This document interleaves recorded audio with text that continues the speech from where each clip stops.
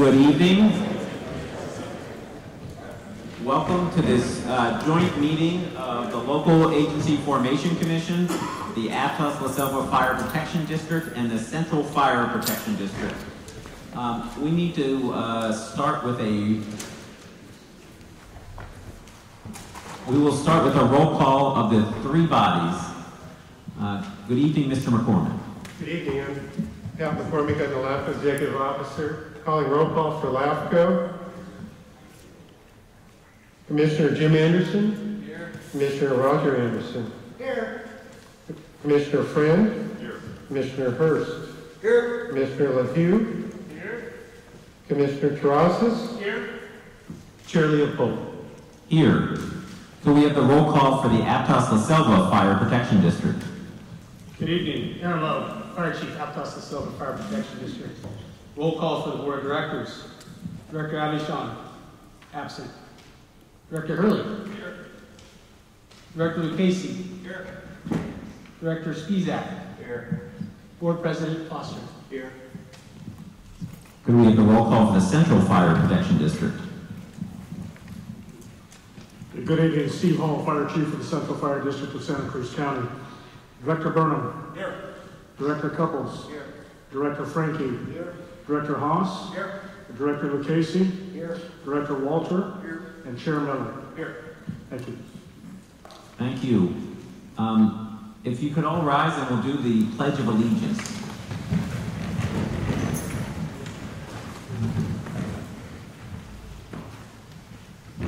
I pledge allegiance to the flag of the United States of America and to the republic for which it stands, one nation, under God, indivisible, with liberty and justice for all.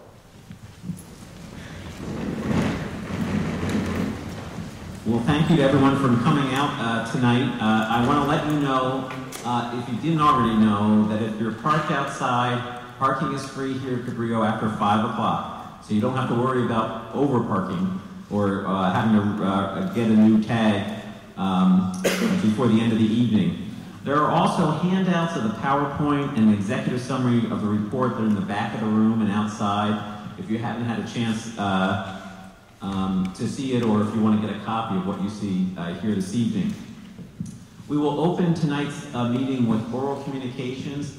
If there are items under the purview of the Local Agency Formation Commission or one of these two fire districts, please come forward, but it's not on tonight's agenda. Please come forward and we'll give you up to 3 minutes to make some oral communication. Is there anyone who would like to make oral communication to these boards? Well, seeing none. Let me just tell you about why we're here tonight. The purpose tonight is to review the Mid-County Fire Agency's Consolidation Feasibility Study and Service Review. The Local Agency Formation Commission is a commission there's a LAFCO in every county, and they were formed in 1963 to deal with growth in California. We work on preventing urban sprawl, protecting prime ag land, and we work for the orderly and efficient services of government, which is, think of it as a boundary setting commission. We are required by state law to do municipal service review of the county, the cities, special districts. We do that every 5 years, and we regularly look at special studies and areas where we might be able to help improve the efficiency of services. We also set out sphere of influences, which determine where different special districts or cities might be able to grow. So people can have some expectation of where that's going to grow, and rather than happening haphazardly. That's worked pretty well for 55 years. Tonight we are here because these three organizations have decided to take a look at the fire services in the Mid-County to determine whether we could what these services could be provided in another way that would be more efficient and more effective for the community. We'll hear a lot more about that. I want to ask Joe Foster, who is the chair of the Aptos-LaSelva Fire District, if he wants to say anything about the fire district. Thank you very much. And again, Joe Foster, President of the Board of the Aptos-LaSelva Fire District. I see a lot of familiar faces out there tonight and a lot of new faces too. So on behalf of the Aptos-LaSelva Fire Protection District, thank you for your engagement in this issue and coming out tonight to hear the presentation about the study and to engage in this topic, one that's been thoroughly looked at up to this point, and we know we're still sort of in the preliminary stages of looking at the findings of the report and how things will go going forward. So for those of you who don't know, the Aptos-LaSelva Fire District is a 3-station district serving the beautiful communities of Aptos and LaSelva. We have a lot of our firefighters here tonight, and thank you for being here as well. And we have 3 other board members here as well, and 1 that's absent. But we're very pleased to be here, and I'll hand it back over to Supervisor Leopold. Thank you, Mr. Foster. And now to turn to Owen Miller, if he wants to say a few words about the Central Fire Protection District. Sure, thank you. I guess I don't get a mic. I'll stand at this one. Anyway, I am Owen Miller. I'm the board chair for Central Fire Protection District, which is Live Oak, SoCal, and Capitola. With the result of a merger of 3 districts in 1987. On behalf of the board, I'd like to welcome you here tonight. Again, I'd like to echo the same sentiments that we want to hear from you. We're your representatives. This is a consolidation study that you just heard is in its preliminary findings, if you will. We look forward to what you have to say once you hear what the study is presented for you. As board of directors, we're looking forward to the information that's being presented tonight and see what the future holds for both our districts on a possible consolidation. Again, thank you. Thank you, Mr. Miller. Our Santa Cruz LAFCO has looked at fire services throughout the years. In addition, there have been grand jury reports and other reports looking at consolidation of services or mergers. Last year, when LAFCO looked at the municipal service review for our fire districts, the fire districts asked us to do a more in-depth study. Working together with both fire districts and members of our local LAFCO, we scoped out what a study would look like, and each of our 3 agencies have contributed equally to the creation of this study. Tonight is an information to share information about what's in that study and to ask questions. We will not be taking action on this study tonight, save for one thing. Our local LAFCO will, at the end of this meeting, I will see whether they want to accept this study. But then each of the fire districts will be taking it back to their boards. We'll be talking about it some more. And depending on where people want to go with this, it could lead to more actions at our local LAFCO. But we haven't predetermined. This study is very thorough. It's about 200 pages. It's available on each of our agency's websites, and I encourage you to take a look at it. It is a good read. There is a variety of recommendations, and each of the fire districts will determine what they want to take with those recommendations and implement them over both the short and long term.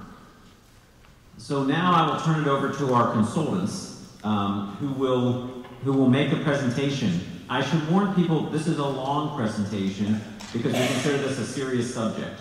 As a result, I want to ask my colleagues to join me in stepping off the stage and sitting in the front row so we can actually see the presentation.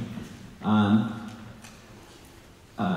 then afterwards, there will be questions from members of the commission and the 2 districts, and then we will turn it over to members of the public to ask questions. There will be microphones down there, and I'll say a little bit more about that when the time comes. But please join me in welcoming our consultants, and they'll set up and we'll move down there.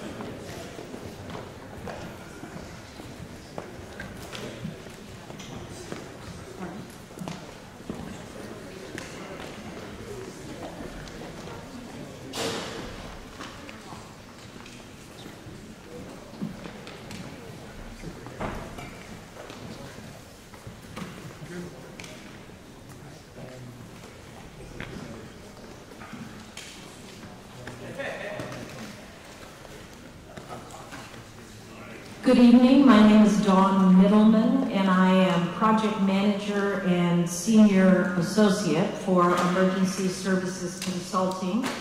And once again, I would like to reiterate what has been expressed here about appreciation to all of you folks for being here, coming out on a Monday night, and being your interest in this.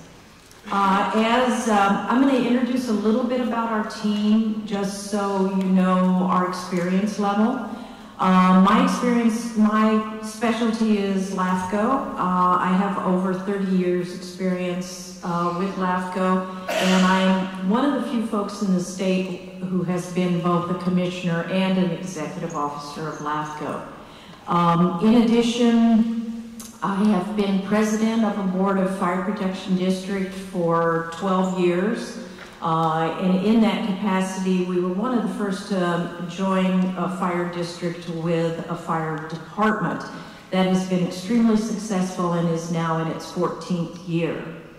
My other close associate here is Kurt Ladapow. He is also a senior associate with the SCI. He has over 40 years experience in fire service, with 27 of those years specifically as a fire chief. This is important that he has been a fire chief of both fire departments and fire districts, because anyone that's involved with fire districts knows that it's quite a different process than a fire department, which has a full range of city services available, whereas a fire district, they have to handle all of those services, whether it's HR, finance, whatever it is.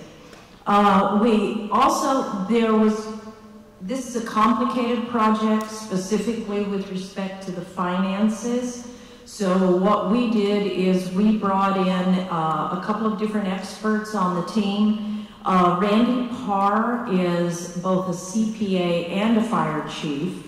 So he was our go-to person for financial analysis. Then with respect to the benefits and the packages and so on and so forth, we brought in an actuarial firm, and that is Bickmore Actuarial Firm. And their report is attached to the back of our report, and of course, we used that extensively as we went through our analysis. I would like to express appreciation to Santa Cruz LAFCO, to Aptos-LaSelva Fire Protection District, and to Central Fire Protection District. Everyone we've dealt with has been extremely helpful in getting us information very quickly and whatever we might need, so we really, really do appreciate all that help and support. All right, so the purpose of the study, as mentioned a bit earlier, was to study the consolidating of the two fire districts and to conduct a service review and sphere of influence update for the fire district. Our deliverables were to develop two staffing models for a consolidated district, and a description of operational improvements or reductions. Also to develop budgets for those two staffing models of a consolidated district. To look at salary and benefit levels of the anticipated budget, and to also look at current pension and post-employment benefits and liabilities of the districts. There again, that's that deep dive into the financials, and that's where the actuarial firm was extremely important. We also were requested to look at the governance structure for a consolidated district for the boards, and then to close with challenges, opportunities, weaknesses, and strengths.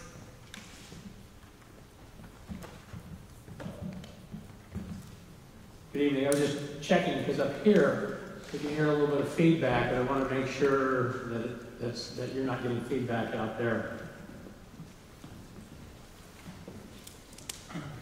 Pre-final study review. This has been a very long process, as has been mentioned already. It's a lot of pages. So I'm going to start on page 1.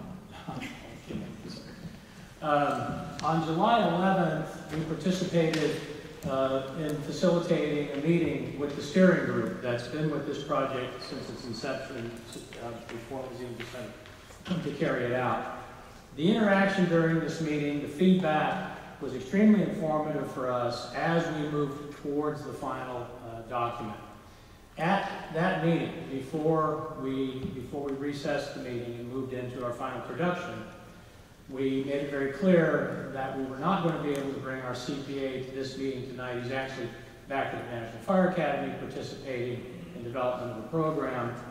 So we asked that in the event there was any concerns with some of the projections that we went through in a 2.5-hour meeting, please forward that information to us along with the backup necessary to do the review before we did the final.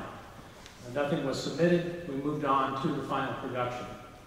Tonight's presentation will be a fairly high flight because I didn't think you all wanted to be here for 3 or 4 hours. Organizational overview. We've already heard a little bit about this. Many of you in the audience are already familiar with the overview of these organizations. However, as we moved into the study, it was important for us to look at both organizations first individually. And this is the history. And as you look at the history of both these districts, what jumps out at us, at least from the layperson from the outside looking in, is both districts have a history of consolidation. Both districts cover an area very similar. Both districts protect a fair amount of assessed valuation. So Aptos is up there on the screen. Aptos standalone. Those of you who are here from the district, the board members, the responders in the audience, these are the boundaries. As was already mentioned, there's 3 stations.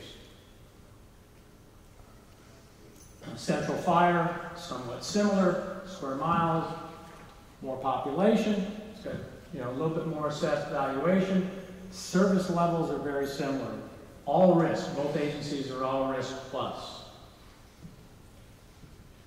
And then that's the layout of Central.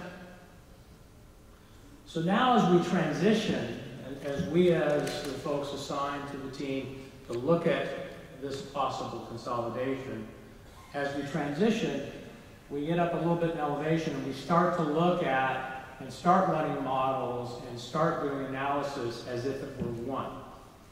Both districts had already gone through a standard of coverage and an administrative and master plan type of document with another consulting firm. It was not our intent to duplicate that work, but to merely reference it and, when necessary, redo some of the data. So, as I said, we step back a couple of steps, we get a little higher in altitude, and as you can see, this is the layout of these 2 districts side by side as the organizational overview of where all the stations are at and the areas that they cover. Not only did we look at the areas that they covered, not only did we look at the risks, the hazards, the call volumes, etc., but we also looked at the facilities and apparatus. We spent several days on site, and I'll talk about interviews in a little bit, but we also, my wife and I, who are a team with the SCI, spent time in both districts walking through facilities. And that's kind of a fuzzy picture of Aptos 1 with some of the apparatus. So as you'll see, you already knew there's 3 stations. The stations are in generally good condition. Could they be configured a little differently? Yes, absolutely, as all stations that were built a few years ago could be. Aptos-LaSelva station ranged in age from 40 to 50 years old. As I referenced, Citygate had already done a couple of studies. Citygate's recommendation was to look to relocating Station 3, which is down near the beach. That was a great station to visit, by the way, and possibly bring it up a little closer to the highway. Central Fire, 5 facilities, ranging in age from 18 to 63 years. Several have been updated and remodeled. 1 and 2, in our opinion, in a non-engineered opinion, will continue to serve the department well into the future. 3 and 4 are aging. They're in designated floodplains. This was also called out in the Citygate report. The City Gate report mentioned potentially relocating those stations in the future. Due to the fact, from our perspective, access is tough, egress is tough, it's always impaired by congestion. They're marginally adequate for use in the future. In our opinion, consideration should be given to relocating those and possibly consolidating. We looked at staffing. We spent a lot of time looking at staffing, looking at the numbers. I took a walk through the City Gate report in both of these areas, but not only did I take a walk through the City Gate report, but I also interviewed the Chief of Central and the Interim Chief of Aptos at the time. And as Don mentioned, I do have experience in running fire districts. My wife has extreme amount of experience in administration and consolidations. So not only did we look at the City Gate report, not only did we interview the chiefs, but we also relied somewhat on our own experience of what it takes to run a fire district. Which is, for those of you in the audience, a fire district is a lot different than a city fire department. In essence, a fire district is a city. All those functions that the folks who are here from the cities rely on those different departments, it all falls on the chief to make sure those are taken care of. Aptos-LaSelva admin support, it's up there on the wall for you. One chief, one director of business services, 2 admins, a part-time .2 that's actually shared with Central, 3 divisions, and then an EMS shared chief, which is not included in the response algorithm. So then we move on over to Central. Central has a vacancy in their assistant chief, and these are all the positions that Central has, as you can see, a little more robust administration. Now we move over to the response side, and both departments, some of their admin folks also act as responders. So when you see those numbers roll up, some of them are double counted. So Aptos has all these folks in the response algorithm, just like Central, or similar to Central. The fire apparatus operator position, everybody on the job is qualified for the most part to operate apparatus. Central, very similar, a few more bodies, a few more FTEs, if you will, 4 battalions, 13 captains, 33 apparatus operators, no real firefighters. Every firefighter on the job is expected to operate. And then a little different than Aptos, Central also utilizes paid call firefighters to augment their staff, to augment their full-time folks. So broken down individually, remember I said sometimes the line personnel gets double counted because admin responds with the line. So there's your breakdown for each of them. Individually, not real big organizations. But let's look at what happens when you combine those numbers. Combined, the 2 organizations make up for a pretty sizable force. However, as you can see in the admin support area, it does need a little more review. And we did a pretty deep dive in the report. So another area of the study, we took a look at how the organization staff, how they respond, and really they're very similar in the way they operate. They're 24-hour shifts, 48 hours at a time. Personnel rotate through those shifts. They work with what's called a 3-platoon system, ABC. The only difference really is Central has a paid call program and Aptos does not. Then we look at we look at critical tasks, we look at alarm assignments, we look at, with the input from the districts, what it takes in each position to fill every task and every alarm. And then we make a determination whether or not, in our opinion, it's adequate. In looking at the critical tasking and the alarm assignments that the district staff furnished us, It's our opinion that neither district can field a full first alarm without assistance from automatic or mutual aid. This is a no-brainer, this next statement. Aptos-LaSelva does not have a truck company. They must depend on Central's cross-staff truck being available in the event they need a truck company. Service demand, delivery, and performance. One of the reasons we look at service demand, delivery, and performance is we're seeing how busy the system is. We're seeing how busy each unit is. We're looking at how many times units are committed to multiple calls. So service demand, delivery, and performance, you can see right there, the two districts side by side. Blue is Aptos-LaSelva, the golden, I don't know what it looks like for the audience, it looks golden from up here. It's a little busier system, but it shows you how things have escalated over the years. It's interesting when you take a look at the dips. The dips, what we typically see, and I believe what we've seen here with Central, to some degree with Aptos, for whatever reason, the dips followed the recessionary track. So we look at service demand, we look at delivery, we look at station location, and then we look at call concentration. So, you know, and again, as you drive through the districts, this really isn't that surprising, and Cruz will tell you this isn't that surprising. They know where their hot spots are, they know where their concentrations are. This doesn't say, it does not indicate that there's no calls going on anywhere else. All it indicates is per square mile, these are some of the busier areas. And this will be interesting when I show you some other recommendations later in the slide.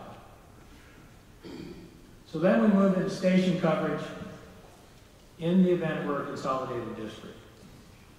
And you'll see the only times that are on this slide are 4s and 8s. When you get into the study, there's many more maps and colors. However, we look to see what the footprint would look like from a response perspective in the event the organization was functioning as one. And you can see that really there's a significant amount of the district can be accessed within 4 minutes absent traffic. Yeah. Now, again, it was not our task to duplicate the Citygate report. The Citygate report, both of them, have a significant amount of information on traffic. I did ask our GIS analysis to take a look at what Citygate had done in that area, and she concurred. So you're looking at the footprint for 4 and 8 minutes. You can see Station 3 down there. That is where Citygate recommended bumping it up closer to Highway 1. Another section of the report is response reliability. Why do we look at response reliability? We're looking to see how busy the system is. The next figure I'm going to show you, we're going to talk about concurrent incidents for each agency, and it was very interesting. When we walked through this, the more in-depth 2.5-hour program with the steering group, we spent a fair amount of time discussing how busy the two systems are and some of the overlaps. More calls that are occurring at the same time results in a lack of availability of units. So, what does this slide tell us? This is 2017 data. We redid a fair amount of the response data because Citygate's data was based up to 2016, and we made a commitment to our clients, all 3 boards, that where appropriate, we would try to get real-time and fresh data. So we did. So almost everything we've got is based on 2017. So what does concurrent calls mean? So in 2017, 755 times, Aptos-LaSelva Fire Protection District had 2 calls running at once. Central, a little busier system, okay? 260 times, Aptos-LaSelva had 3 calls working at once. Central Fire, 577 times. Now we're starting to get to the number of stations that the districts have. So now, 87 times for Aptos-LaSelva, 4 calls going at once. 226 times for Central. And I could go all the way down the list, but the bottom line is these 2 districts are codependent because the number of calls they're running and how many concurrent calls they have.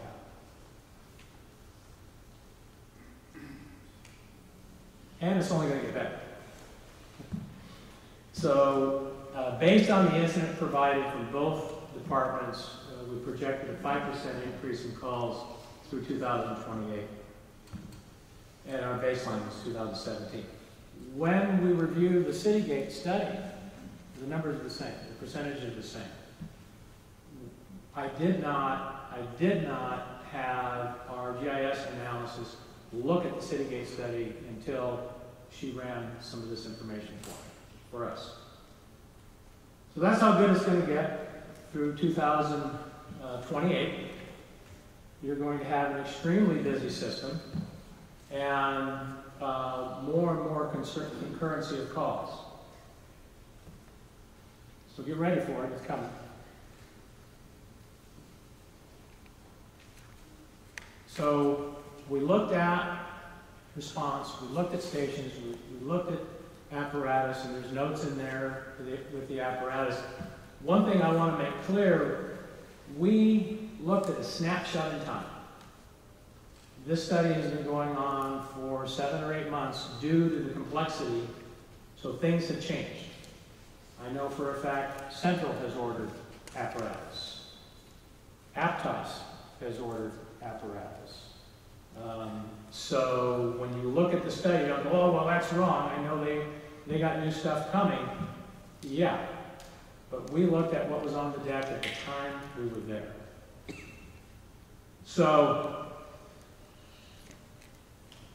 when we, and I don't want to belabor this too long, but we believe in almost every single one of our studies, regardless of the type of study it is, has a big stakeholder interview piece in it. We were on site for 3 solid days, working through lunch, interviewing board members, business, community members, labor members, chief officers, and you'll see in the report there's an extensive section on stakeholder input. I just tried to hit the common threads for the purpose of the presentation. So the common threads are up there. I've got a couple of slides. And a majority of the stakeholder input was positive. Both districts currently share resources, including the truck, when it's available. Good services, adequate response times, and I'm reading these because I think it's important to celebrate this. The district provides good service, adequate response. They're progressive, provide fire medical. Many believe the 2 districts have been moving in a positive direction. We also reviewed the history before we came into the area to do these interviews. Many believe the 2 districts are moving in a positive direction, and the public has been giving you positive comments. From the stakeholders, potential opportunities to enhance service. Battalion chief, division chief oversight could be improved in the event they were won.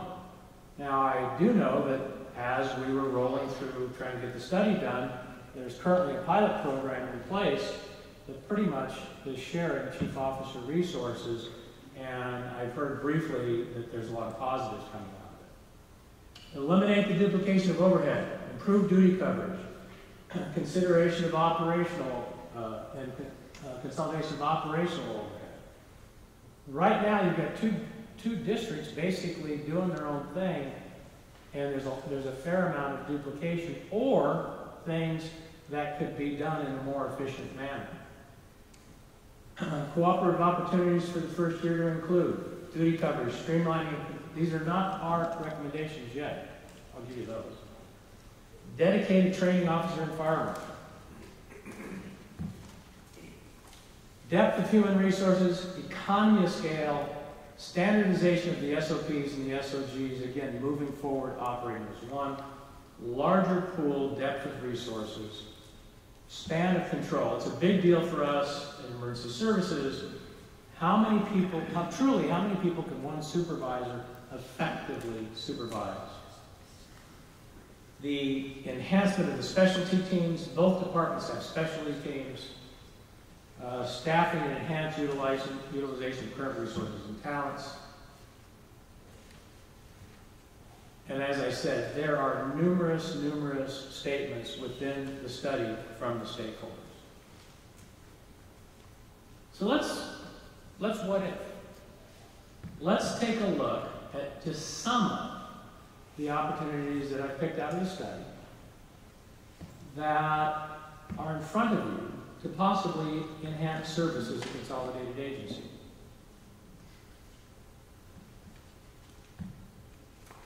So you all recognize this picture. This is Central's current truck. The new one is on order. In the Citygate study, it does talk about the recommendation to relocate the existing Central truck. However, the Citygate study was not a consolidation study. So again, what we did is we got up in elevation a little bit, and I sat with our GIS analyst, and I what if? I said, first of all, Marcia, I want you to take the target hazards and the critical facilities and plot them out as if it was one district. Then, I want you to move the truck up. So, as a result, here's the map that occurred as a result, and you'll see little teepees or red triangles are critical facilities and then target hazards. And you'll see them somewhat grouped. And then you also see a footprint, a travel time footprint for the truck. Truck company, we like to see on the first alarm. We like to see it there within 8 minutes. So it could be part of the effective response force, which is made up of X number of pieces of apparatus, X number of personnel. So after moving it around a few times and looking where it could best, as a consolidated agency, serve the entire footprint of the response area. And it's you'll see it in the report, it's our recommendation that the truck company be relocated to Aptos-1 for a while. We also, this was not a fire station relocation study. However, the opportunity presented itself to start moving a few things around, especially when we realized the situation with with Central 3 and 4. Again, I got with the GIS analyst, we started looking around, and we came up with this recommendation that a new station, and my terminology, task force, a multi-company, multi-crew station, be located in this vicinity. Not necessarily that exact corner, but in that general vicinity. And the reason is, again, and you'll see multiple maps in there, response maps, is we believe that enhances, number one, it enhances the response footprint, but number two, it gives you a facility that will last well into the future. And an offer I will make to the districts that I'm not going to offer a full station relocation study for free. In the event they come up with 2 or 3 locations they'd like us to map, we'll do a little bit of mapping and runtime analysis. Question on a runtime analysis always comes up. We use real streets. We use the posted speed limits. The program does take into account turns and grades. If you've had the opportunity to read the Citygate studies, the consultant talks about a quick response unit. We took that to another level, and we are recommending that both districts consider putting in place something like this. This is a quick attack unit that is nimble, it's smaller than a fire engine, and it can be staffed with a medic and an operator or a captain or however. Depending on how it's configured, it can do EMS calls, it can initiate cutting rescues. I've had personal experience with these types of units, and I've been tracking several other agencies that are now starting to implement these because of call load and because of traffic situations. So let's what if, personally I think quick attacks are the thing of the future. They're already here. So we took a look at, remember those call concentration areas I showed you earlier? We narrowed it down and said, okay, again to the GIS analyst, if we were going to put a quick attack unit, where would it park? Now, understand, I am not your typical fire chief. I have no problem with taking a unit and putting it on a street corner. Tualatin Valley Fire and Rescue up in Oregon actually has storefront stations for certain times of the day so the crews can get in and out of the heat. But what we've calculated is if you're going to put a quick response unit in service, this is one of the best places to park it. Now, when you get into the study, you will also see we spent a fair amount of time looking at time of day, type of call, etc. And when we did that, it was really, really interesting because the peak, what we call peak hours, are different in the two districts. So here's the hot spot, if you will. And the guys that are here from the line, they already know this. They didn't need a map. This is the hot spot for Aptos-LaSelva. Again, when you get into the report, different hours, different times of day, literally, if the recommendation to stand up a pilot was followed, I believe you could run the pilot with one unit and float it back and forth on the appropriate days, appropriate times. And obviously, I mean, this is really a no-brainer. When is one of the best times to stand those units up and get it on a street corner somewhere? It's when you've got bumper-to-bumper traffic out here on the highway, in my opinion. So that's all the response stuff I'm going to give you. We're going to transition into finance, and let me throw out a few things here. I've done budgets. I've had really good people. I've run multi-million-dollar organizations. I've had really good people. When we made the decision, when we started off on this project and started looking at the complexity and some of the concerns that came out during the stakeholder interviews, I said to Don, I recommend we bring the CPA that the company uses on projects throughout the United States on board. And as a result of that, no extra cost to the clients, Don and I just shifted some of our hours over. And to show you the complexity, this is a list of the resources, the studies, the documents that the CPA utilized during the financial analysis and projections. It's extensive. The Bickmore study, which is attached to the report, was a very, very interesting document. And if you have time to read that, I would encourage you to. I'm actually using that now as an example to other folks who are talking about unfunded liabilities, who are talking about what it's going to take.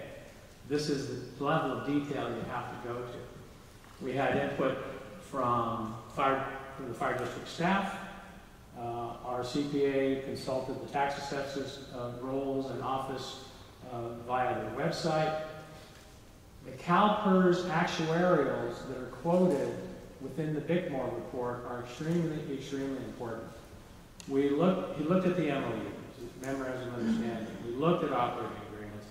And if those of you who have read the CityGate report,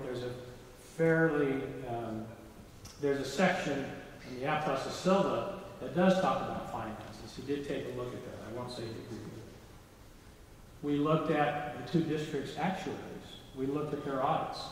So he didn't walk into this blindly, obviously. As he was producing the projections, the basis for the projections, this is just a few bullets, MOUs. And I think it's important that we qualify, and I asked the CPA's name is Randy. I asked him several times. I want to make sure I got this right, Randy.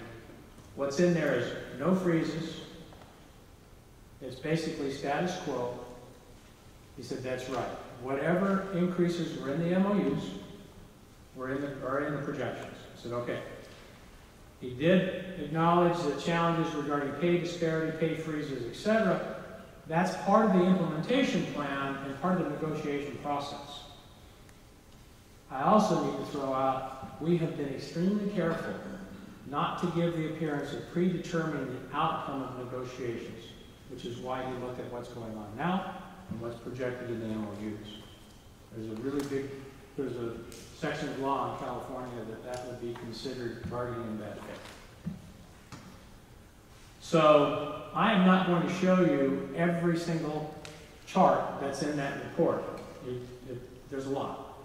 I'm going to show you a couple of highlights, but know that before the ones I'm going to show you were developed, and part of the RFP, we looked at each district's finances using these guidelines, using those references, and did a 5-year projection for each district as if they were standalone.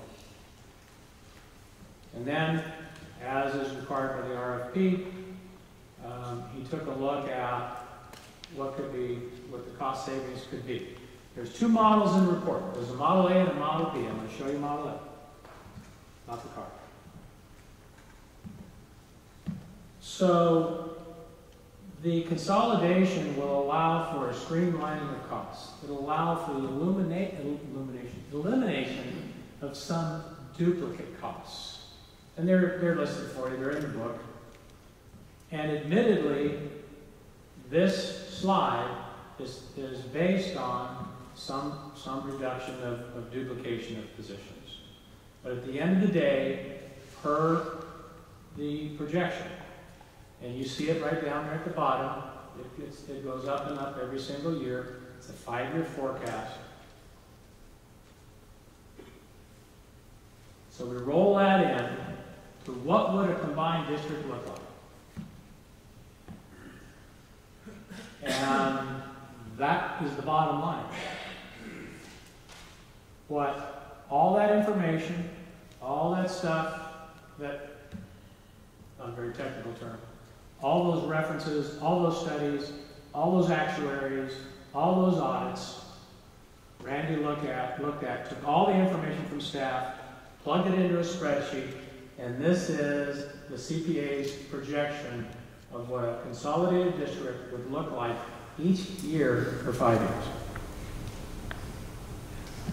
Bottom line, no deficit, positive growth. Now I will tell you, one of the formulas used is the formula that's allowed by CalPERS, our retirement system, for spreading out basically over 30 years the unfunded liability. Now you will see within the report both districts as of 2016, because that's the information Cruz gave us.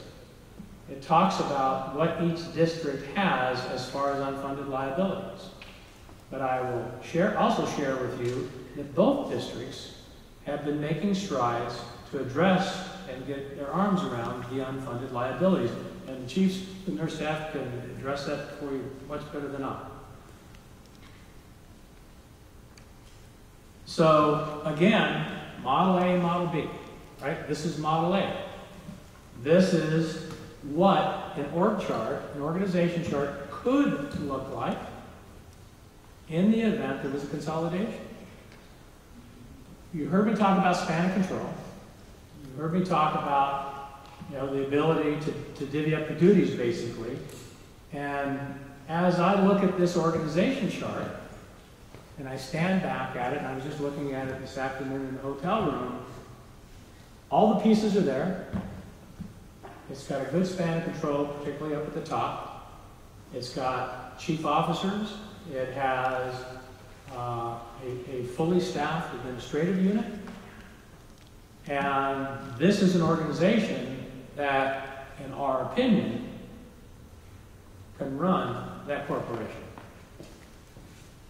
which is basically a $30,000 a year corporation. Now, it's not a pie in the sky. It doesn't come without considerations. And these are some issues, some of the challenges, I don't like the word issues, that are going to need to be addressed during the process. Parity is a big deal for firefighters on the line for all of us. Benefit packages. It's no secret that one organization's benefit package is more positive than the other.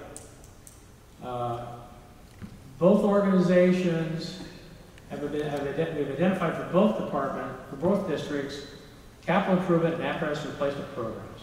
Now, I also know that while we were putting this together, the districts have been moving forward to develop these, and I'm not sure if they've been to the board yet.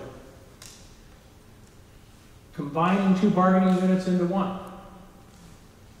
Never an easy task. However, it can be done.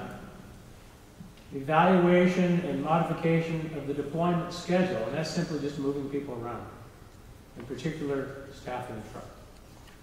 Consideration should be given to the ideas and recommendations in the Bickmore report. That's a hefty report. It wasn't cheap. I'm not complaining. But there's some really solid recommendations in that report from a third-party actuary. We had no influence on that. Analysis of the district, and this is here's your bottom line on the CPA's analysis, okay? Annual class the analysis reveals the combined districts are forecast to produce a positive cash flow. Why am I lingering on that? Because during the stakeholder interviews, there was a lot of concern that was brought up about cash flow from either agency. And you'll see what's in that last bullet there is exactly what was on the slide before this. So, in our CPA's opinion, the consolidation will provide multiple opportunities to improve service. I believe we've laid that out for you all the way from the beginning when we looked at the organization as a whole. Elimination of redundant expenses, standardization, reduce administrative positions, as you already know, are in the forecast. Savings will be realized under both forecasts, A and B. The extent is determined by the staffing model decision.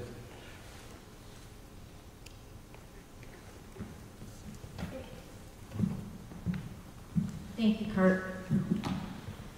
All right, so from a LAFCO standpoint, we looked at there are various options for cooperative efforts.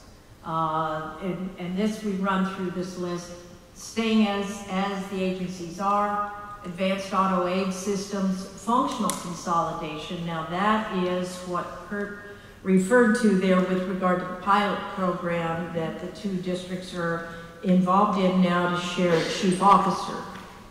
Contract for service is allowed and often used. Operational consolidation is, they're functioning as one agency.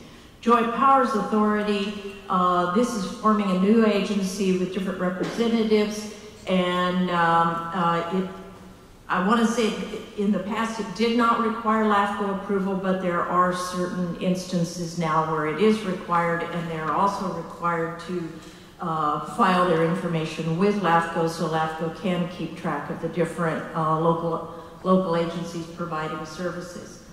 Legal unification is the actual legally forming and combining of the two districts. And that's the one I want to get into that a bit more. Commissioner Leopold went into a very good description of LAFCO background, and one thing that I would also include in there is that LAFCOs reflect local conditions. When they were first set up, there was a thought that they would be a state organization come down with a mandate on local areas. The state organization of the board of supervisors and of city councils objected to this, and so it was changed to be an organization that's much more reflective of local conditions. You have two county supervisors, 2 city council members, a public member, and Santa Cruz LAFCO has 2 special district representatives. These are locally elected officials, and they set local policies that conform to the state mandate. So it is very much reflective of the local conditions. So when we come to legal unification, which is that next piece that LAFCO is involved in, there is forming a totally new district.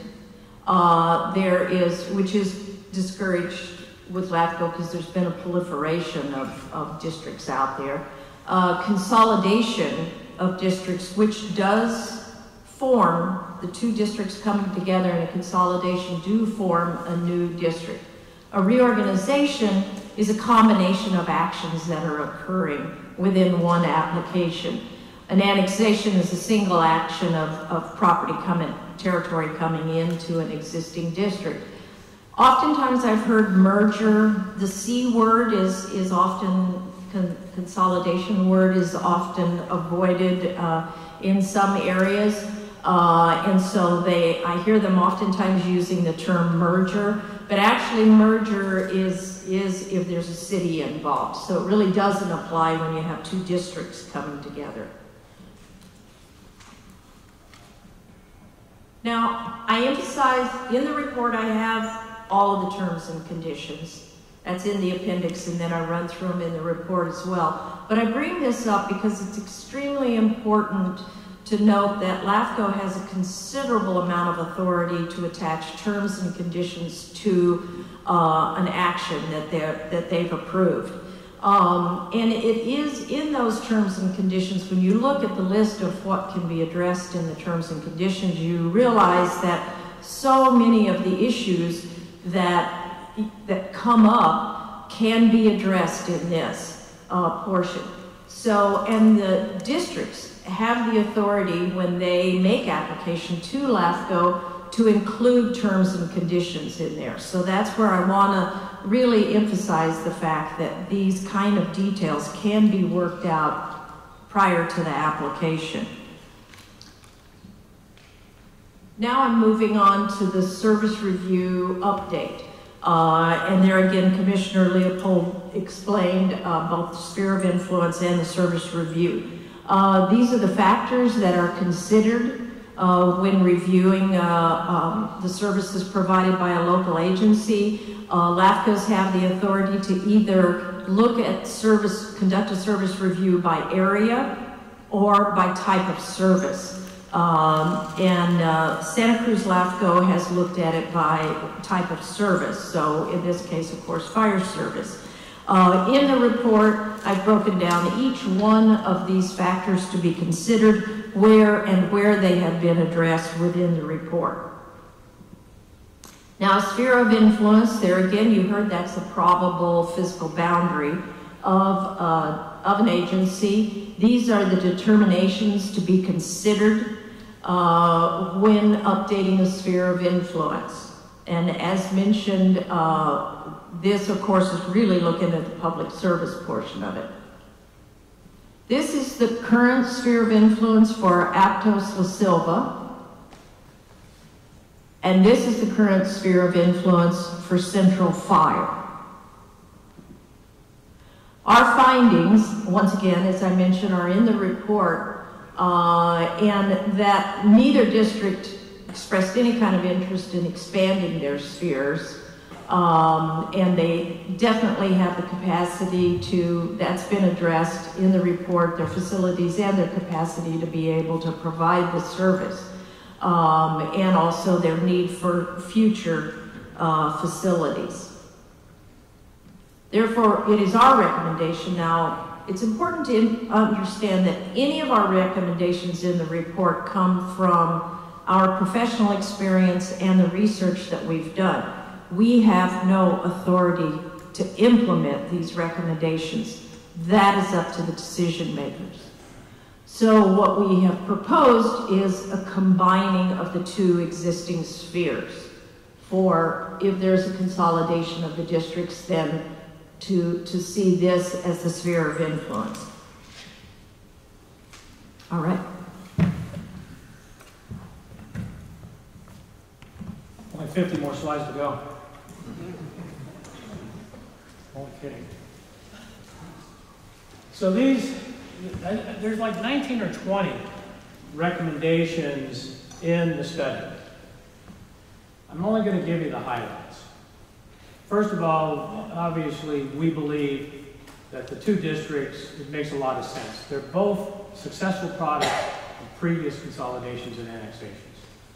Anyway, we're recommending to jointly address the standards of coverage and master plan recommendations. That was an easy one, right? Standardized policies, you've already seen that come out of the stakeholders.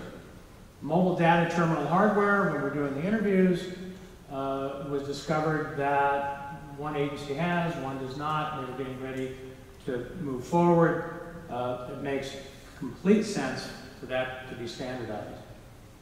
You've already saw the talk about facilities. There needs to be a facility improvement, relocation, and new station plan, apparatus replacement plan.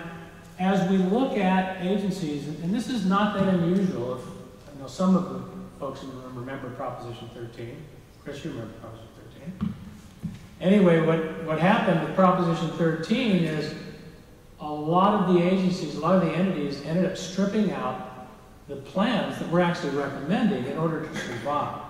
So as a result, we all got into a habit of when we had a good year, we would buy apparatus.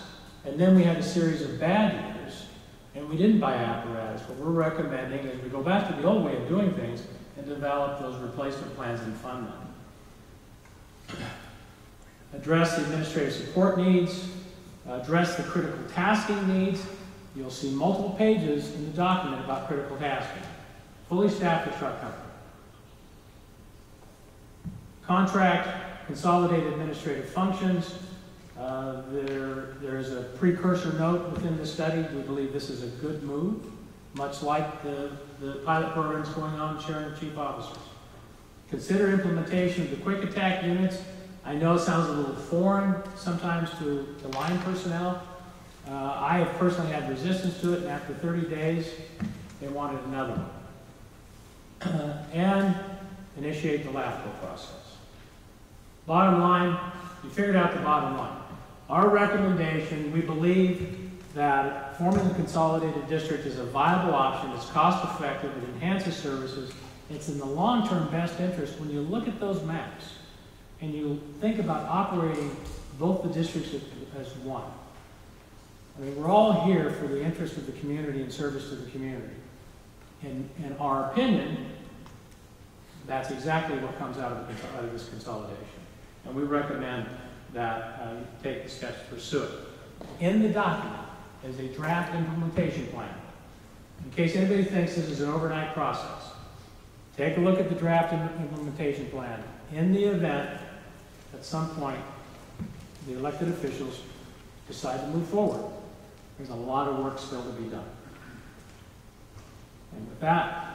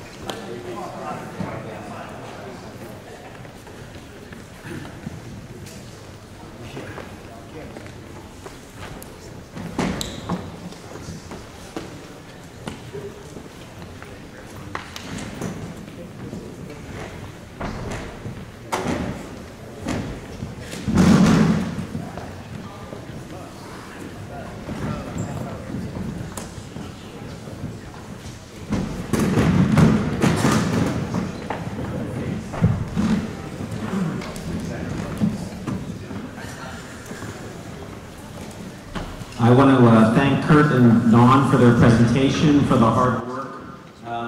It was a long presentation, not as long as I thought, so congratulations. And there was a lot of information. There's a lot more information in the report, and for those who are interested, I suggest that you take a look at it. We are going to ask questions. As I stated earlier, we're not taking actions on this evening. We wanted to hear the presentation. The districts decided to do a joint presentation so we could hear each other's questions from the consultants. So I'm going to first look to our LAFCO commissioners and see if there are any questions that our members have. Okay. Well, then I will look to the Central Fire District and see if there's any questions you have of Dawn or Kurt about the presentation. Okay. Well, I think just questions right now. So now look to the Aptos-LaSelva board.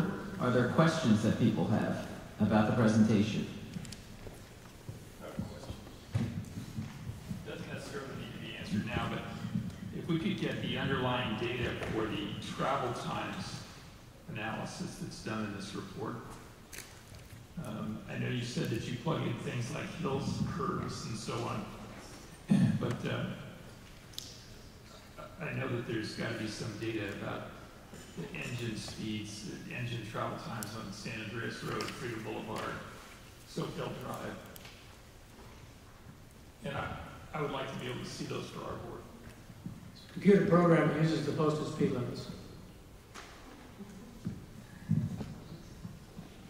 Okay. Other questions from Aptos-LaSelva? There'll be times at the end to make comments about all this, but I will also want to see if there's members of the public who have questions. Mr. Foster, do you have a question? No. Okay. Well, then we'll ask to see whether members of the public have questions that they want to ask about today's presentation. I'm going to give a moment for the microphones to get down there. You're welcome to share your views about whether you think this is a good idea or a bad idea to even take a look at it. But I want to encourage you to think about questions that came up for you in regard to this report, because we have the consultants here. There will be time at each of the boards, and if it ever made it to LAFCO, to express what you want to happen with this. But this is an opportunity to ask questions of the consultants who put together this report. Are there questions? There's going to be microphones on each side, so if you just raise your hand, they'll come find you. Good evening. Thank you. Good evening. Thank you for the good presentation. My name is Becky Steinbruner. I live in rural Aptos in an area that is served by Aptos-LaSelva on the first attack. Some questions that I had, you mentioned that the peak service times vary between the two districts. So I wondered if those differing peak service times were considered in the possible hours for the quick attack stations, and if it would be possible to have those same personnel serve those two quick attacks and to still be able to accommodate the increased service needs of those peak times for the different areas. I also had a question about the recommendation to demolish, I guess, or abandon stations 3 and 4 in the Central Fire District, when it looks like that is really the busy area for Central Fire District. And if in doing so, and just putting in one major station and a quick attack, if that would really provide the level of service that the very busy area of Central would need. I also had a question about if this study has taken into account the county's plans for dense infill development and increased heights of buildings, and if those plans, if you were talking with the county planning department, and certainly AMBAG and some of those agencies that are driving the bus for what the development picture might look like in our future, and also anticipated water needs. Thank you. Okay, there's a lot of questions there. Do your best to answer them, and then and if it doesn't all get answered, we can deal with it at one of their respective boards. So. Peak hour units, we're recommending a pilot, and I think the question was, could that one unit be floated on those different days and hours? It's not my decision to make. However, I did recommend the pilot program, and during the pilot program, if you take a look at the data that's in there as far as peak hours and double check it with the current data, I believe running the pilot in that manner could possibly work as a pilot. Understand the pilot, we're recommending consideration to giving with staffing that with overtime to prove whether or not the theory will work. 3 and 4. So as we look at the mapping and the street layout, moving a station, especially Station 3 is within 3 miles or so of Aptos 1. And actually, I believe if you were able to lift the crew out of the congestion and looking at the way the streets are laid out, you're not going to add that much time response times. I know there's been a lot of discussion about taking you out of the busiest area, but stop and think about this. I showed you all the call concurrency. The question is, how many times is that unit even available to run all their own calls? Units are coming in from other areas. And like I said, I'm willing to run 2 or 3 models, not a full station relocation study, but 2 or 3 models to prove whether or not some of the ideas and the locations that I know the chiefs have been talking about will enhance service or not. The bottom line is those stations, something has to be done with it. It won't accommodate expansion. County planning, I don't have an answer for that. It is a component of the analysis, and I believe what we've found in all the studies is growth, projected growth is actually minimal. Thank you. That's the best I can do. There was a question over here. 2 questions. My name is Craig Chatterton. You give us your name. Craig Chatterton. I'm from the Aptos-Larkin Valley area. 2 questions. Number 1, are there relocation the costs associated with the relocation recommendations included somewhere in the report? I don't think I saw them there, and I didn't see them mentioned today. I'd like to know what those would be and how that might affect future planning. Secondly, you didn't say much about this, but apparently there's an assumption that the call numbers will increase over time, and I'm wondering if there's something you can say about that. I don't have any data specifically, but I understood that perhaps due to improved construction mechanisms that actually fires are maybe less prevalent, and is that continuing to go up? Is it fires? Is it other things that are causing those calls? What drives that increased call cost?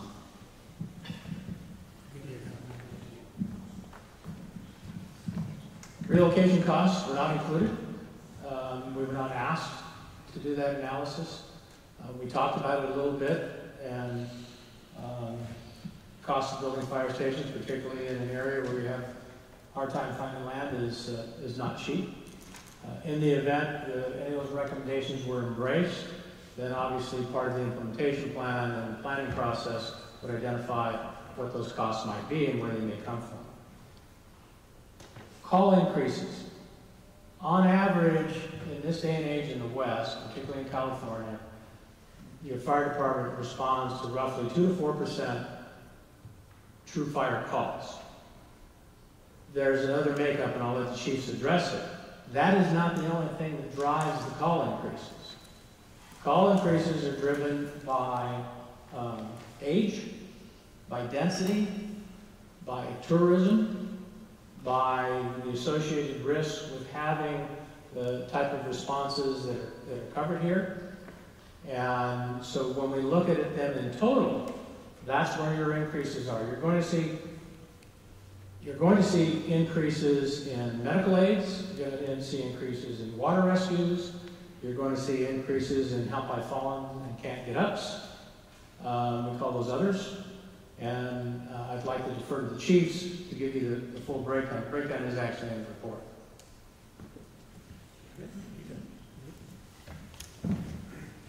Thank you, Kurt. As Kurt mentioned, it's not just about fighting fires anymore. We are very heavily engaged with EMS from the advanced life support side of the house, which is our paramedics from both of our agencies. We do numerous open water rescues in the ocean. That seems to kind of be the normal day-to-day activity for us. We're doing vehicle accidents constantly. It doesn't matter if it's on Highway 1 or our surface streets. The pickup and putbacks, as Kurt mentioned, or the other type of calls are a daily event for both of our agencies. So the fires are lessening, and that's based upon our fire marshal for both districts, our prevention bureaus, our community risk reduction attitude.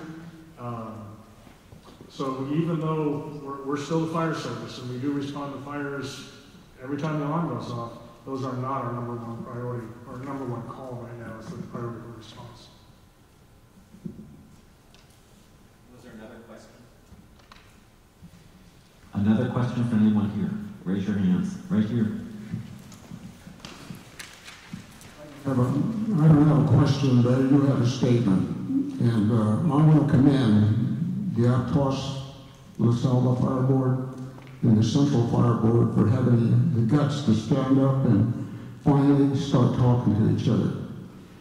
You know, I've been in the fire service, affiliated with the fire service for 49 years. And when I first started, we had 21 fire districts in Santa Cruz County, one of the smallest counties in the state, and we had 21. We're down to 13 now, and I really want to commend both you board members and the two fire chiefs for finally standing up and having guts enough to start talking to each other. Thank you. Thank you. Are there other questions?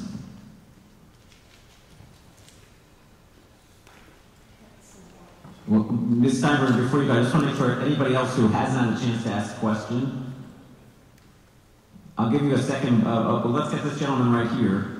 Usually only allow one stop at the mic, but given that we have a low number of questions, I'll let you ask a brief question, Ms. Steinberg, but let's hear from somebody who hasn't had a chance.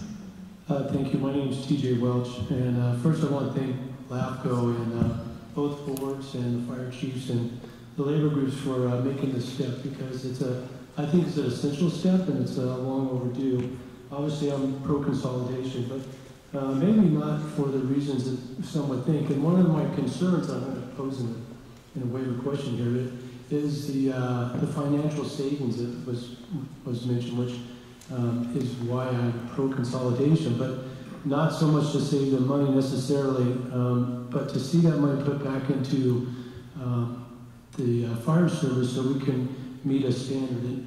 And quite frankly, I was pretty disappointed in the standards of coverage studies that came out for both Aptos and Central Fire, because I think they missed the mark. And they missed the mark because they went for a standard that is something that is, I guess, within reason that the fire service is looking at today. But we in Santa Cruz County fall way short of meeting national standards, NFPA 1710. So my question would be, and this maybe is more for the boards than it is, or the chiefs, than it is for ESCI, is how do we, or are you looking at ways to reinvest those savings to maybe get closer to NFPA 17 standards and get the appropriate time standards out there? We have some great firefighters in this area. I know many of them. I've talked with many of them and kind of worked in the area. We have great firefighters. It's not the problem about the members that we have. We have two chiefs now who are willing to work together, and they're showing the ways that they can put together for training, prevention. The battalion chiefs working together now. Those are all great moves to being more effective and efficient, but we still fall way short of that standard. So are we looking at how we get closer to the NFPA standards with that funding?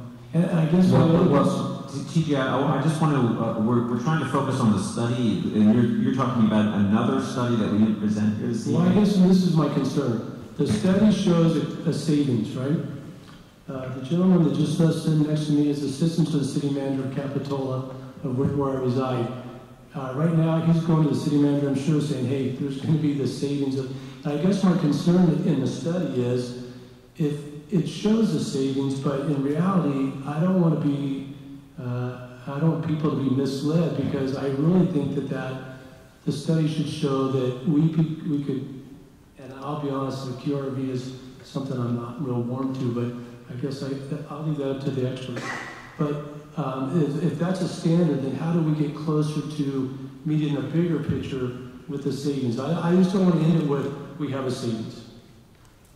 So maybe we can hear briefly from the fire district board. This is a little off the topic, and I just want to also say that there's a lot of for us to move forward on this, or for the districts to move forward on this, there's going to be a lot more discussions, a lot more deeper dive than we'll get here this evening. But I'm not sure if Mr. Miller, you wanted to say anything? I know, TJ, we go back a ways.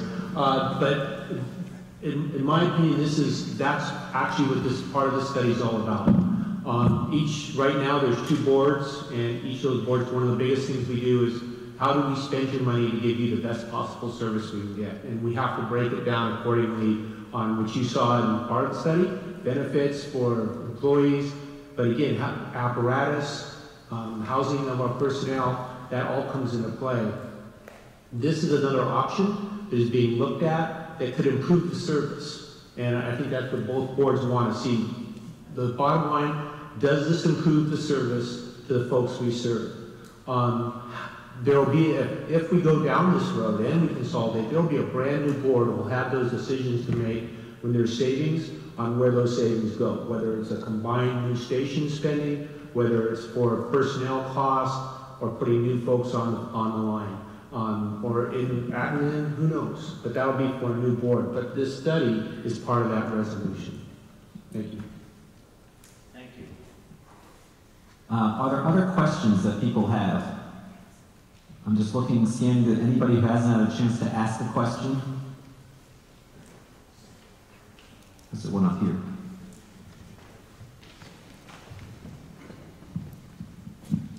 Brian Lucas, Central Fire. The one question I do have is, were you able to identify in the course of your study any similar or like special districts in the Greater Bay Area to offer a best practices example of an administrative structure in order to help validate the proposed merged structure that you have in your study?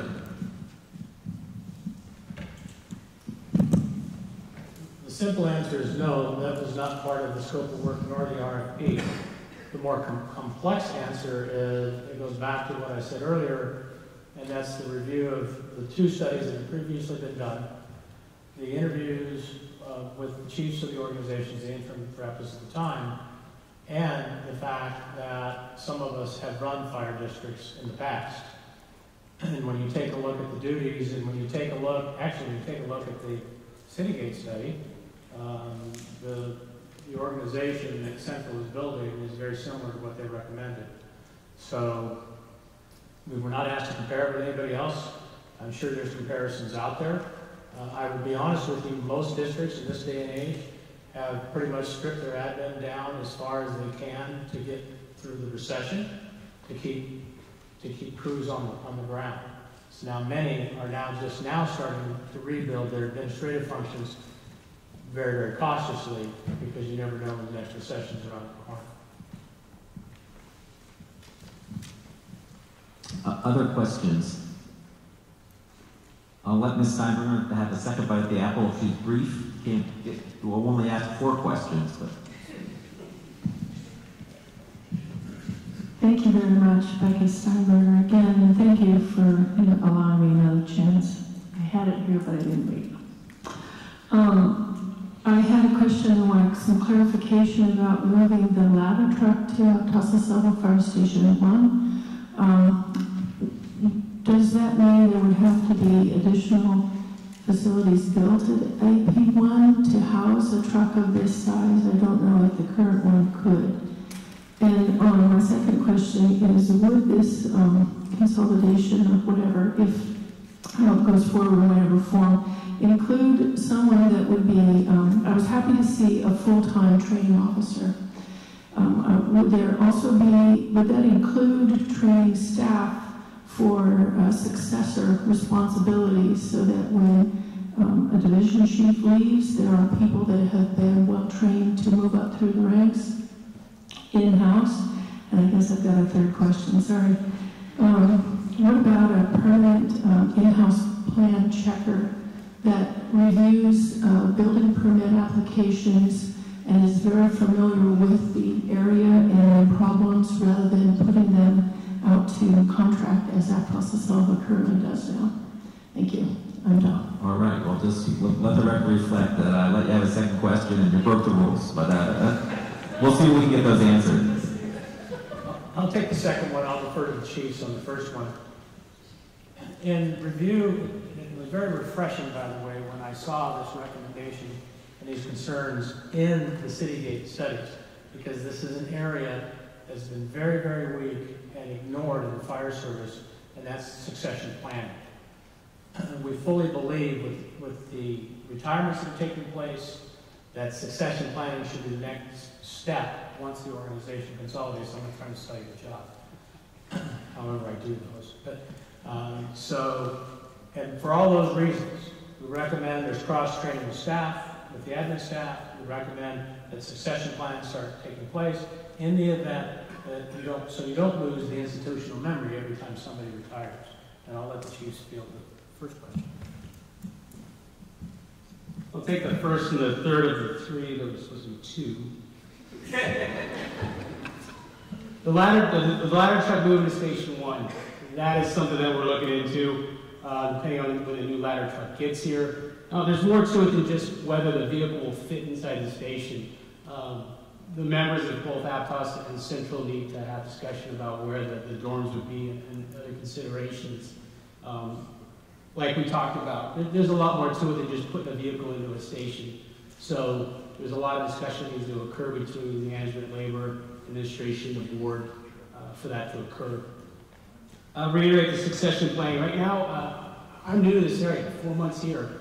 I got to commend everybody here that's part of the community, Aptos-LaSelva firefighters, Central firefighters, the staff, the boards. I come from an area where we don't have a lot of communication and collaboration, and it's impressive. So what we've done with the chief officers right now and working with labor is we're developing a plan to work not only internally but also externally with our neighbors to the north in Central. One of those things that we have done is we have a shared inspector service that we do share an inspector with them. Chief Hall mentioned the community risk reduction model, which is something I'm used to. It provides a proactive approach to hopefully evaluate that data. Maybe we can reduce those incident numbers by understanding what we're going to and how we can reduce that risk. But that might be something we use as a cost savings from what this study provides us. There's a lot of opportunity here, and I think that's why one of the reasons this board picked me is because I presented those. We have a great relationship, and I think both labor organizations and us are working together with our boards to explore every opportunity, including moving the ladder truck, including succession plan, and having a more robust community risk reduction model that has our own personnel there to provide the best level of protection, not only for you as citizens, but that level also protects our firefighters. The less exposure I can give them to going into incidents, the better job we're doing as board of directors and leaders. Thank you. If they could bring back up the microphones up here, I'm going to ask each one of our boards to see whether they have some comments that they would like to make. I'll look to my fellow commissioners on LAFCO, see if they want to make any comments. Thank you, Supervisor Leopold. I'd like to make just a brief comment that, LAFCO, this is not a LAFCO-driven process, even though we recognize that there's the authority here. This really is something that's in a significant amount of deference to these two districts. This is something that the districts have brought to and requested, as Supervisor Leopold mentioned at the onset, and it's not something that LAFCO is trying to impose or require. It's really something that would be we're looking to the boards and the two districts to say what's best for your districts and how can we help facilitate what's best for your districts. And I think that that's not necessarily how it plays out across the state. And I think as Chief Lowe mentioned, there's a remarkable amount of collaboration that's already gone on into this and a remarkable amount of collaboration in the fire service in this county in general. And LAFCO is here just to serve a facilitation role more than anything else.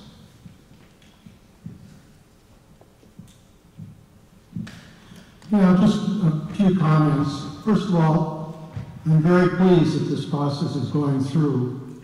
The report, I believe, is a very good start. However, there are a lot of things that the decision makers are going to have to deal with in terms of actually coming up with an implementation. And I'd like to just tell a few things, at least in my mind, after reading this report, which is a pretty massive thing, that there are some questions of trying to figure out what's going to be the most gritty type of point that's going to take real effort on the point of the fire boards and the firefighters that will be involved in this as well.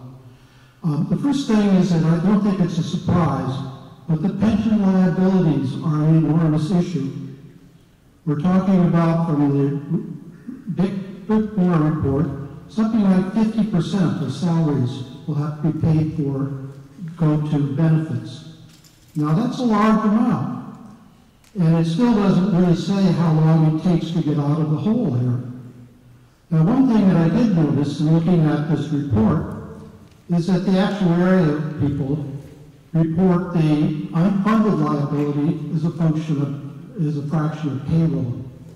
More commonly, it's done as a fraction of the total actual actuarial liability.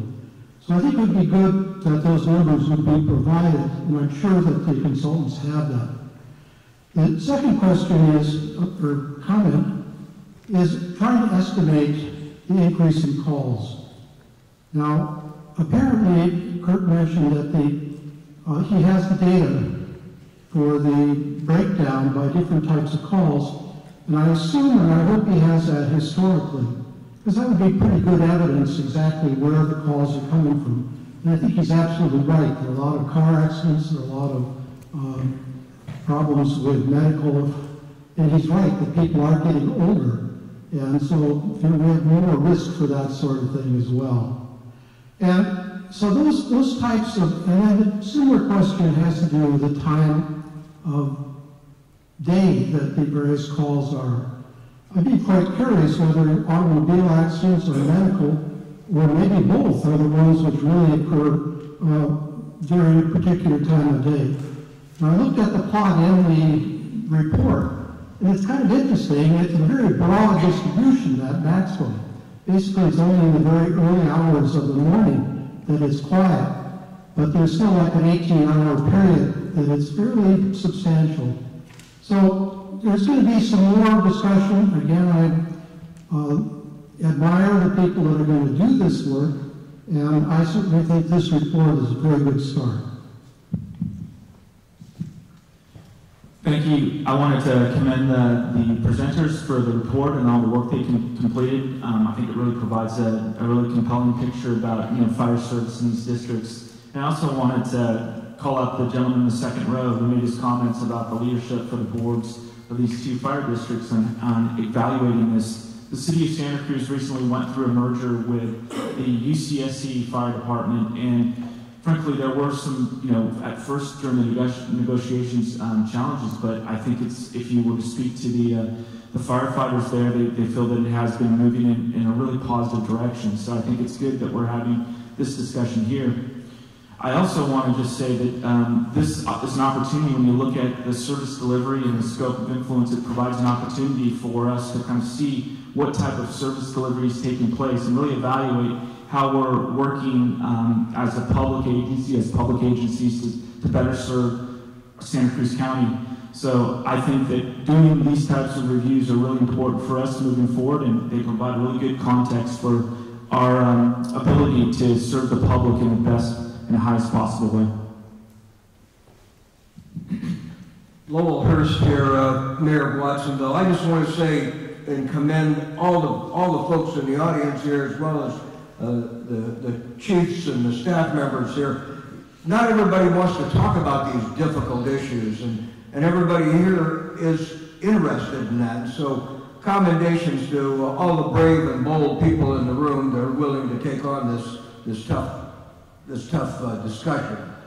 I think one of the things that, and I don't know if it's a question or just a statement, that how do we access data, how do we filter that and find ways to generate predictive prevention and utilize technologies like auto vehicle locators, and what's going to be new on the scene as far as technology and prevention and being there when things happen. Thank you. Thank you to all my fellow commissioners. Now I'll look to the Aptos-LaSelva district to see if there's any comments from there. Mr. Foster. Thank you. So just a couple of brief comments. One, special thanks to our partners in this again, ESCI, LAFCO, and the Central Fire Protection District. I think that as sort of been said by members of the public and other folks up here on stage, that this is really an important step in a long process, a long discussion about looking at things in a different lens for these communities. So I'm really proud to be a part of it, as I'm sure everybody up here on stage and in the audience is too. As I mentioned in my opening comments, thank you all for being here. Thank you all for being engaged in this process. We still have a long ways to go to look through these recommendations and the information that's in this report. There'll be a lot more stuff that'll come up in conversations that will be had at public meetings with both fire districts here in the coming months. So I hope all of you will come along for the ride and bring more people as well too to engage on this and provide community feedback, because really at the end of the day, what we're trying to do here is make sure that both districts are serving their communities as best they possibly can, providing the highest level, highest degree of service. So again, thank you all for being engaged, and please remain engaged as we move on down the line with this. Thank you. Thank you. I have a couple of points to make looking toward the future. First of all, I've felt for many years that the ideas of 30 years ago about joining the different fire districts was the right idea, and it's still the right idea. It's going to take some time. Charlie, I remember well when there were 21 fire districts, and a friend of mine named Charlie Weaver, who you will also remember from the sheriff's office, and I sat one night and tried to figure out how to cut down all the police departments and fire departments. And after all the martinis that we drank trying to figure that out, I don't think we got our math right, but the idea has been percolating for years, and we still joke about that from 40 years ago. I think the elephant in the room, point number two, the elephant in the room is the parity of bargaining units. If you read the report in depth, it talks about the potential, and again, these are ideas to talk about, not something to get angry about. But right now it talks about the potential of Y-rating or freezing compensation of the Aptos-LaSelva membership while the central membership catches up. That is definitely going to be something that's going to be discussed. And so people have to start thinking now about whether that's the way to do it or whether there are alternatives. And the last thing I think, looking ahead 3 years, 4 years, 5 years, is the success or failure of unifying these agencies is probably going to be with the Aptos-LaSelva Fire Protection District. Because when you look at the response times and you look at the history of Aptos-LaSelva, you'll see that people are going to be very sensitive to the idea that they're going to be told that their fire department is now going to be headquartered on 17th Avenue. And they'll ask, well, is a fire engine going to come faster than 7 minutes to my area in Seascape or Freedom Boulevard or Larkin Valley? Or am I still going to get a fire engine in 7 minutes, but my government will be on 17th Avenue? And I think that's going to be the big question that's going to make or break this deal. And so I think it's a mistake to not present a plan that includes a future structure not just a future governing structure, but an actual future structure of where the fire stations would be, where the people would be, the membership would be, and what the response times would be. Because you're not going to sell it to Aptos-LaSelva if you tell them that they get a 7-minute response time and we're going to change the name on the doors. So I would hope that going forward, that there be much more granularity, much more detail in the plan. And one of those things would be even the name of the agency. Right now it's titled the Mid-County Fire Agencies, which again is just a title for talking about agencies that are generally speaking in the Mid-County. But if you've ever had the pleasure of listening to the historians at Cabrillo College like Sandy Leiden, they will tell you that South County begins at the Aptos Creek Bridge. And that's about halfway through the Aptos-LaSelva Fire Protection District. And so when you start talking about, oh boy, we're going to be central, you just told half the Aptos-LaSelva district that they're going to be redesignated geographically. Again, politically something to think about in the future, about how you sell it to the people I live with.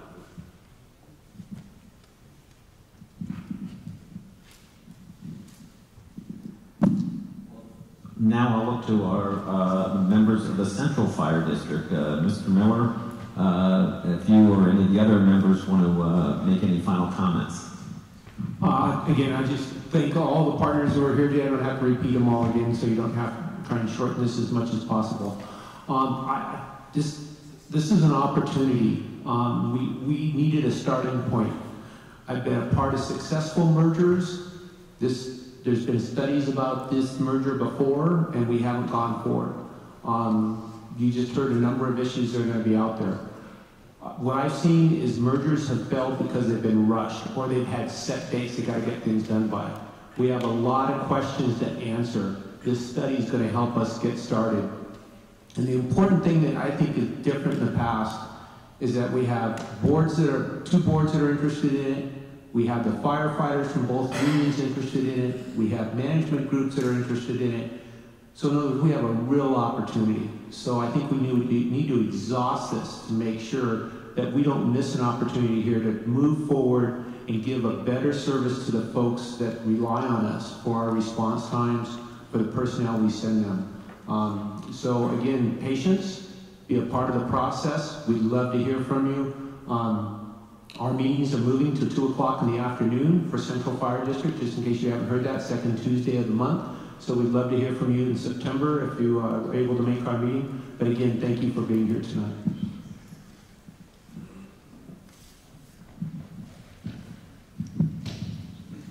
Testing. First of all, I want to preface my comments by pointing out something that I see a lot of professional firefighters in the audience.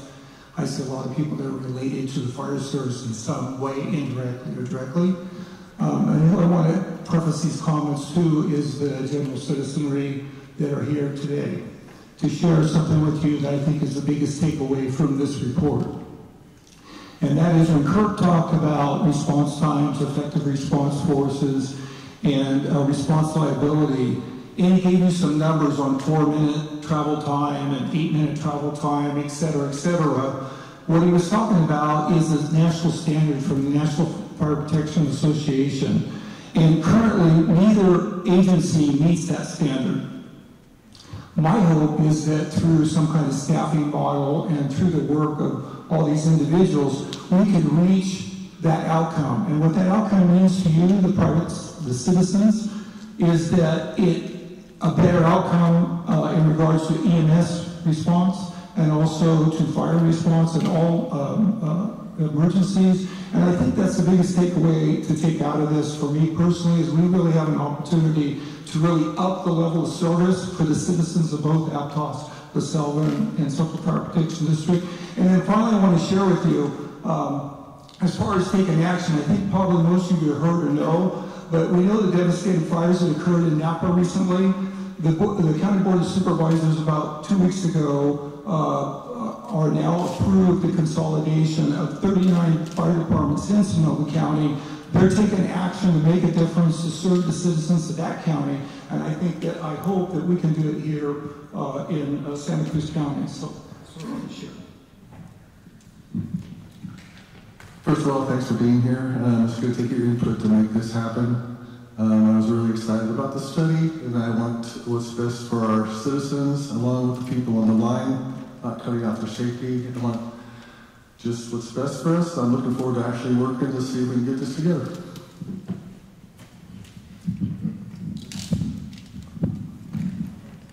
Thank you to all the members of both fire districts and the commission. Thank you all for being here this evening. It takes a lot of work to put together a report like this, but it takes real leadership to give guidance about what that should look like. These two boards have shown real leadership to say, let's ask some tough questions, let's pay for some good information, let's have a meaningful discussion. I'm glad that LAFCO was able to participate fully in this, and I also want to recognize Pat McCormick, our long-serving executive officer of Santa Cruz LAFCO. His many years of experience have helped us create a good scope for this report and helped us provide information. So thank you, Pat, for all your work. I also want to express my appreciation to the fire chiefs, Chief Hall and Chief Lowe, who are here tonight, but Chief Lowe's predecessors, interim fire chiefs, have also been instrumental in providing information, making people accessible, having their staff to be available to use with the consultants. You have rolled up your shirt sleeves to help make this happen, so thank you very much. I also want to express my appreciation to our firefighters, not only for what you do every day, but for your leadership in wanting us to take a look at these very difficult questions. You've shown real leadership in saying we should be asking this and we should get some answers. And you will also play an incredibly important role as to whether this would actually happen for the reasons mentioned here earlier. And I think that you could have a major role in deciding whether these two districts consolidate, reorganize, or shared services, or whatever the future might be. It will depend in large part on how all of our firefighting units work together. Now would be a time for us to, for our LAFCO Commission to do the one action we have tonight, which is to accept this study. Is there a motion? Motion by Terraza, seconded by Friend. All in favor signify by saying aye. Aye. Any opposed? Motion carries unanimously. In order to make tonight happen, there are a lot of things that need to happen. We are here at Sampler Hall, Cabrillo, in part because of all of you. You all voted for a Cabrillo bond back in 2004 that allowed us to build this wonderful facility. So thank you very much for your foresight and leadership in ensuring that we have facilities like this in our community. I also want to recognize two key members of the Cabrillo family that are here tonight. One, the president of the college, Matthew Wetstein, is here. Welcome, Matthew. And long-serving member of the Board of Trustees, I had the pleasure of serving with him for 8 years, Al Smith is here. He served for 24 years.